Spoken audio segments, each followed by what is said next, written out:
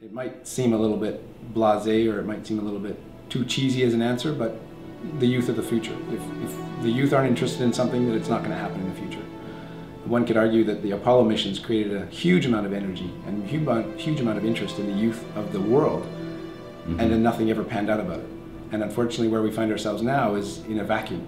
There hasn't been the great achievements of the Apollo missions. There hasn't been the achievements of the Gemini and Mercury astronauts. I think, our society has grown more technological, and for society to make decisions about what things to support, what energy sources to use, I think the more people know about the technologies and the science, the better off all of us will be.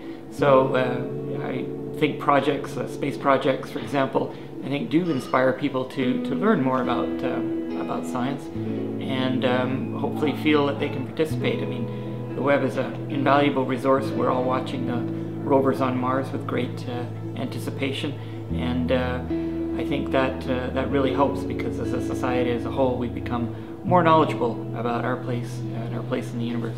We do have this growing, aging population that if we don't pass on that knowledge, we're going to lose it all. Would you believe that the Americans do not have the technology to go back to the moon today? They've lost the capability of how to build a Saturn V rocket. Nobody knows how to do it anymore. They didn't document it properly. The people who did build it are now gone, and so you've lost the technology. We're about to do the same thing with everything that Canada has succeeded in the past, because we don't have the ability to pass it on to the next generation. And so unless we create a seed that then blossoms into something larger, we'll never get out of this phase of brain drain, of non-scientific, non-engineering work. And maybe we all will be Glee students. Okay, we'll have a good entertainment system, an entertainment industry, but where will that bring society? I'd like to think that science and space brings something a little bigger to humanity than a rock and roll station. Whatever your skills, whether your skills are in the theory or whether your skills are with a soldering gun and a voltmeter, or whether it's more in terms of the basic science, the geology or the mining or the electrical engineering, there's a full spectrum of things that a student could be involved in. I think people need to follow their hearts. I think they need to follow what interests them, and then good things will come their way. I truly believe that. So if you're interested in science, that's where you need to go. That's what you need to do. That's what you need to pursue. If you're interested in arts, that's where you need to go. That's what you need to do. Science fiction is becoming science fact faster and faster. Yes, North America, Canada is at the leading edge of that. I'd like to keep it that way.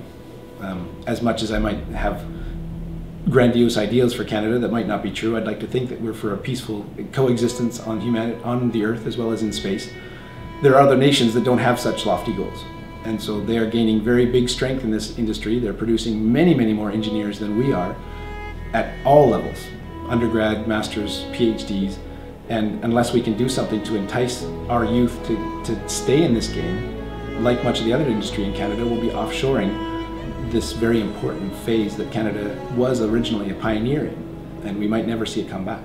Science and engineering builds the future, and we have to have, we don't have enough people in science and engineering. I can tell that by the vast numbers of people we have to import from overseas to fill our engineering positions. And not that there's anything wrong with that, but it also means that Canadians are not taking advantage of opportunities that other people see clearly.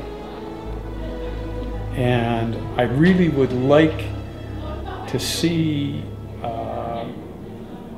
I'd like to see us really at schools emphasizing science and engineering, and because we're going to build a future. We're going to build a future.